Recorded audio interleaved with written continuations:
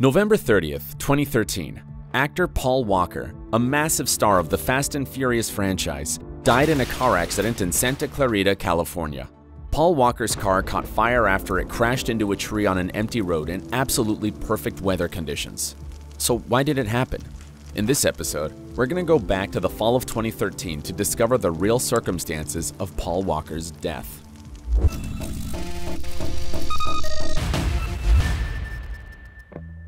Throughout his life, Paul was a car enthusiast.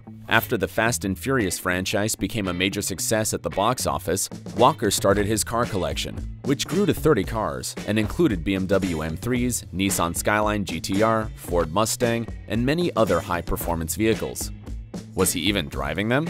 Oh yeah. Paul Walker wasn't just a street racer from the TV show. He was actually a competing pro-level racer in real life, with sponsorship contracts from Etnies, Brembo, Hankook, to name a few. However, the need for speed wasn't the only thing that was capturing Paul's mind at the time. Having achieved financial success, Paul was keen on giving back to the world. In 2010, after the devastating earthquake in Haiti, he organized a Reach Out Worldwide Foundation to help communities across the globe recover after natural disasters. On November 30th, 2013, Paul Walker and his foundation organized a charity event for the victims of Typhoon Haiyan, one of the most powerful tropical cyclones ever recorded. After the event was over, and minutes before the tragedy, Paul and one of his good buddies, Roger Rodas, jumped into the 2005 Porsche Carrera GT supercar and drove away with Rodas behind the wheel and Walker in the passenger seat. From Alta Vista Avenue, they made a right turn on Constellation Road, then another right turn on Kelly Johnson Parkway. Disregarding the speed limit of 45 miles per hour, red Porsche starts picking up the speed rapidly on a seemingly straight and empty street.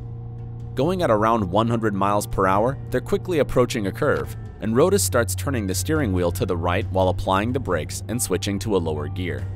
Now, what they didn't know was that the other day it had rained heavily in this area, and even though the afternoon LA sun had almost dried the road, the residual moisture is still on the asphalt, playing on the devil's side against Walker and Rodas.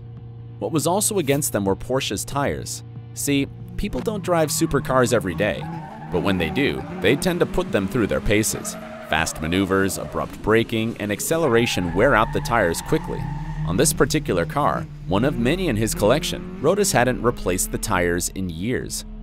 When Rodas and Walker needed the tight grip between the wheels and the road, they simply didn't have it.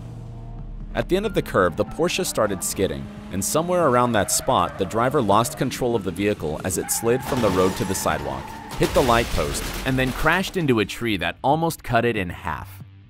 For over a minute, there was still a chance to save at least one of the passengers.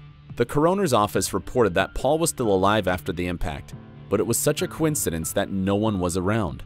The road was empty. The wrecked car picked up the fire 90 seconds after the crash, and the rest is history.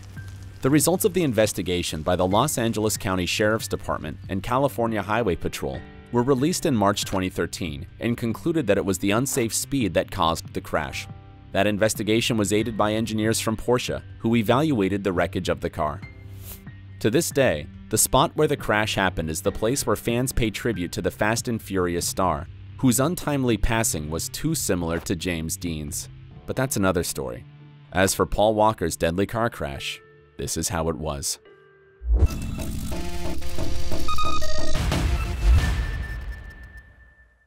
Alright, if you liked this video, please give it a thumbs up. And don't forget to hit that notification bell so you won't miss new episodes.